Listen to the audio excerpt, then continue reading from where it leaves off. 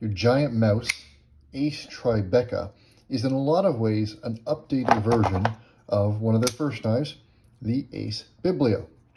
Both have sub 3-inch blades. Both have relatively chunky handles, though you'll see the Tribeca handle is a lot thinner and feels quite a bit lighter than the Biblio.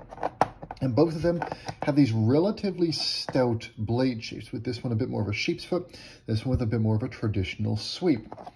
Like the Tribeca, this one feels pretty chunky in the pocket, but then when you get it in the hand and start to use it, it performs like a knife that feels much bigger than it is. That's one of the nice things about the Biblio as well.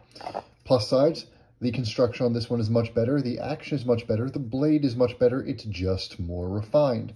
And so if you tried the Ace Biblio a while back but didn't love some of the details, give the Tribeca a shot.